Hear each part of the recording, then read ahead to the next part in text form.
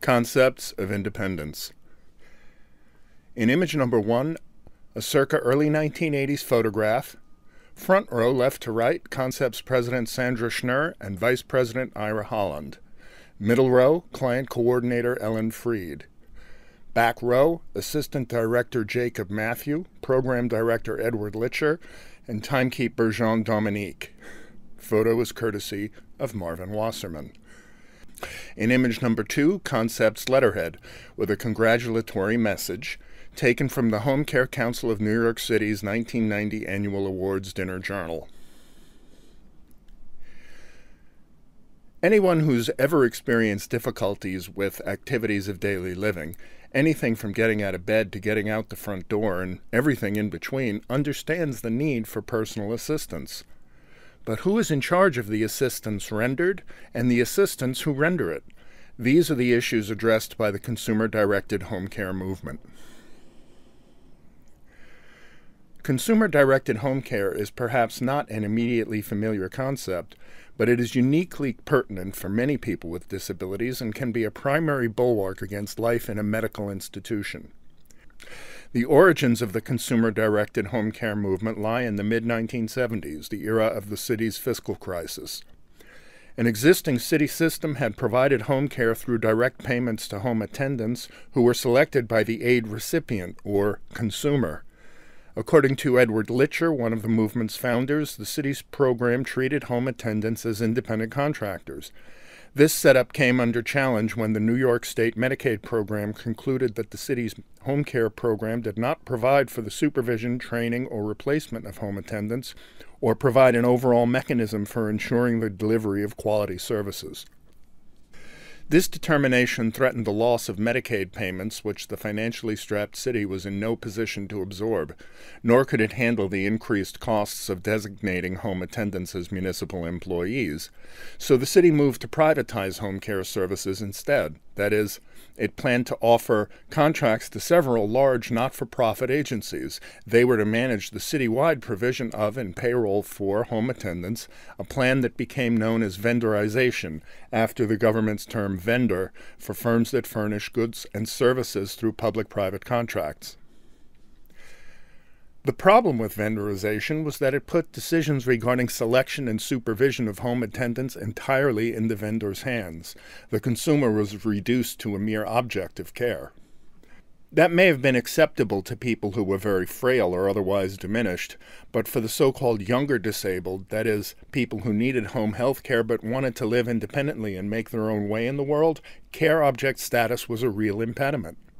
Home health care is a very intimate relationship involving contact up to 24 hours a day between the attendant and the consumer.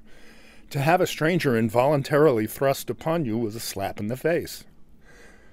In response, in 1977, a group on Roosevelt Island, largely comprised of former patients at Goldwater Hospital, led by Victoria and Ira Holland, along with Ed Litcher and others, formed a corporation called Concepts of Independence for the Disabled, with the intention of developing a more self-directed alternative to vendorized health care.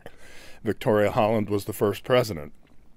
But she passed away soon after, and the corporation became essentially inactive, until Sandra Schnur got involved.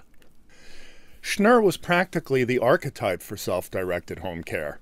A polio quad, she needed help with basics like getting dressed, but she was also among the city's most determined citizens, fastidious in her appearance, with a taste for fashion and an enthusiasm for the city's restaurants, museums, and concerts. Starting in 1958, she self-published a regularly updated Guide to Enjoyment for the Handicapped in New York City, later renamed New York with Ease. Her brochures included scores, if not hundreds, of points of interest around town, with reviews of the location's accessibility, doors, steps, bathrooms, and the like. To my knowledge, nothing like it had ever been seen before. By the mid-70s, Schnur had completed a stint of employment at the Mayor's Office for the Handicapped. Known within city government as a capable and reliable figure, she was serving as director of the Department of Social Services half-fare program for people with disabilities when the consumer-directed care problem emerged. As a home care consumer herself, Schnur became a leader in the fight and helped form a task force comprised of city officials and home care consumers. In 1979, the task force voted in favor of a trial program under which consumers themselves would assume responsibility for hiring, training, supervising, and discharging their own home health attendants.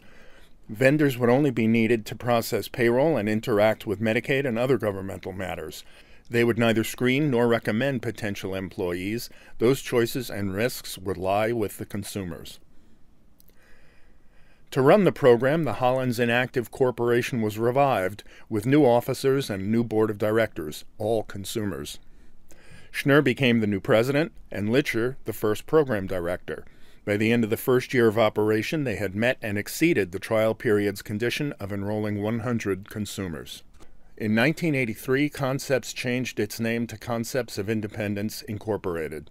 Changes to the program since that time include 1992 amendments to state regulations that allow consumer-directed personal care assistants to perform high-level health services that would otherwise have to be furnished by registered nurses. In more recent years, litigation and statutory amendments have allowed Concepts to broaden the potential pool of consumers through so-called surrogates, trusted friends or family members, to assist with the executive and administrative burdens of self-directed home care, and to expand the pool of potential assistants to include family members. The burdens of running your own home care service program can be significant. As explained by T.K. Small, formerly Director of Policy at Concepts and a longtime home health care consumer, quote, "Managing my care properly is life or death for me. Without home assistance, I would need skilled nursing 24/7 if I could afford it, or I'd have to go into an institution. But with them, I've been able to build and maintain a career as an attorney, as a radio broadcaster, and as a political advocate. I have someone who's been with me 21 years, another who does 2 or 3 nights a week, who has a child and a small business, and another who does 1 night a week.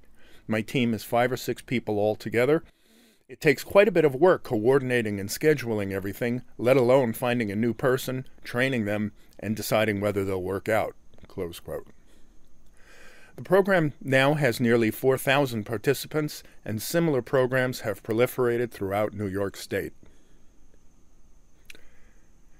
DHNYC thanks Marvin, Wasserman, Edward Litcher, and T.K. Small for their assistance in the preparation of this entry. Note: a version of this entry appeared in Able News.